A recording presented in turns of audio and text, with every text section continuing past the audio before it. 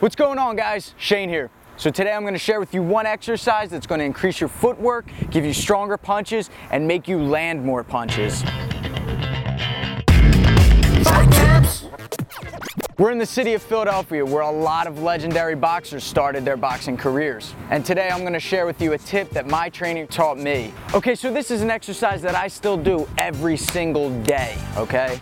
After doing this exercise just one time, you'll notice that your footwork is a lot better. Your punches are stronger, and you're going to be landing more of them.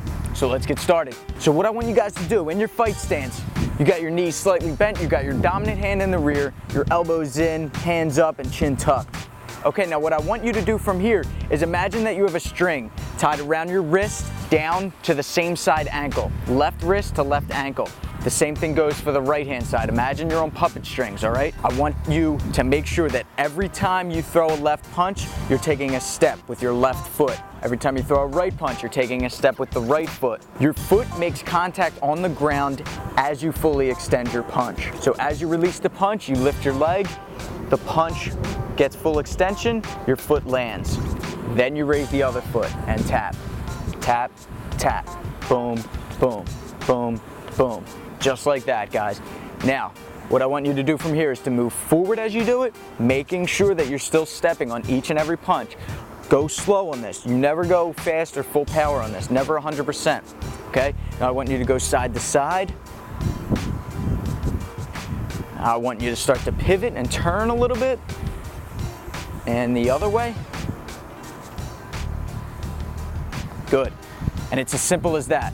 Now, you'll notice that when you throw a jab, you step in, you make sure that you take that step and that your rear leg follows. You're not dragging it behind, okay? So when you jab, you step in, you throw the jab, the rear leg follows, okay? Your feet aren't, 2 feet apart now. You wanna make sure they're about 1.5 feet apart, always. So I step in, boom, look back down, my feet are 1.5 feet apart again, okay?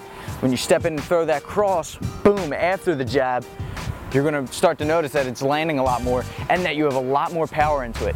Instead of leaning into the punch now, you'll notice that, boom, you're right there, okay? You're twisting into it instead, and your feet are in proper position. Now, be aware, guys, I don't want you marching like this when you're actually fighting or shadow boxing or hitting the heavy bag, all right? This is just an exercise of getting in the habit of picking up your feet when you're throwing your punches, okay? Making sure that you're stepping on each straight punch. All right, guys, thanks for watching. And for more fight tips and exercises like this, make sure you subscribe and click the link below and sign up for the advanced fight tips and get them before your opponent does. Until next time, guys, I'm Shane, fightTIPS. Let's see it in full all the way through.